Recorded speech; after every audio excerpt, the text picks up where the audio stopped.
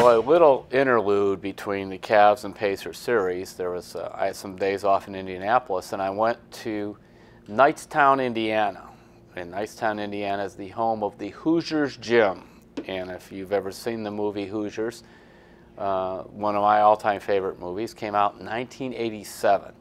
So I went into the gym, and of course you walk in, and Gene-Hackman was the coach of that team, Coach Norman Dale. And it's like as you walk through that old gym with the stage at one end and the wooden benches, you can almost hear him saying what he told his players.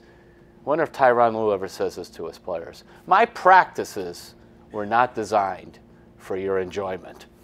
Because, of course, his first week that he practiced the players, they were not allowed to touch the ball. All they did was these defensive drills and conditioning and everything else. I admit I have a very fondness for the movie Hoosiers. You know, there's kind of two basketball cultures. There's the inner city, you know, black asphalt, chain link net on a half-moon backboard playground.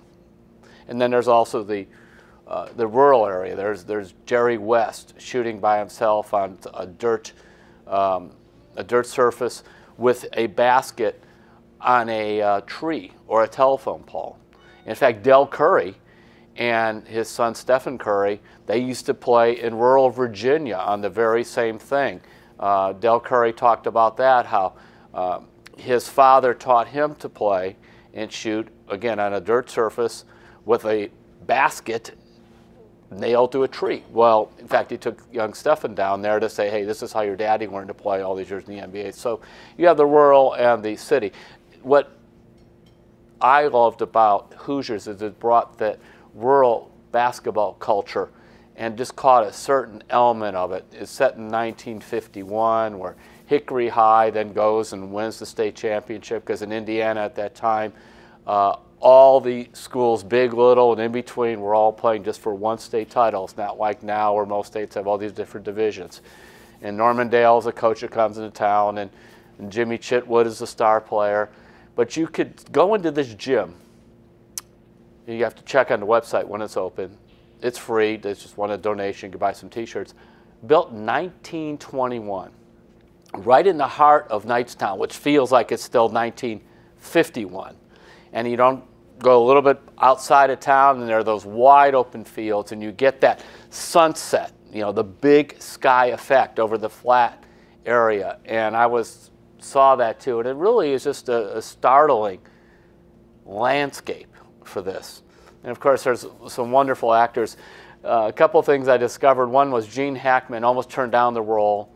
Then when he took it, he thought it would be a career killer. In fact, at one point, Dennis Hopper, who was kind of the co-star of the movie with him, there's a scene where somebody took a picture of them and they were laughing, and it wasn't until later on the director said, Hackman said to Hopper, I hope you invested well, because after this movie, neither one of us are ever going to get another part again.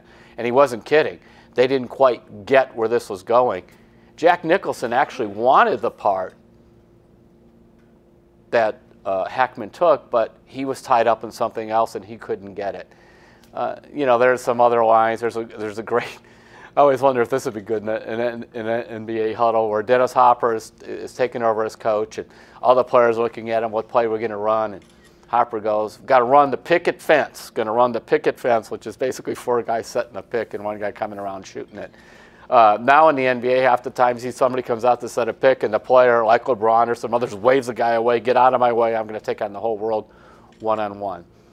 I guess what I'm saying is this: if you happen to be going west on I-70, before you get to Indianapolis, and you see a sign that says Knightstown, Hoosiers Gym, get off, drive the 4 miles, and just drive back about 70 years in time.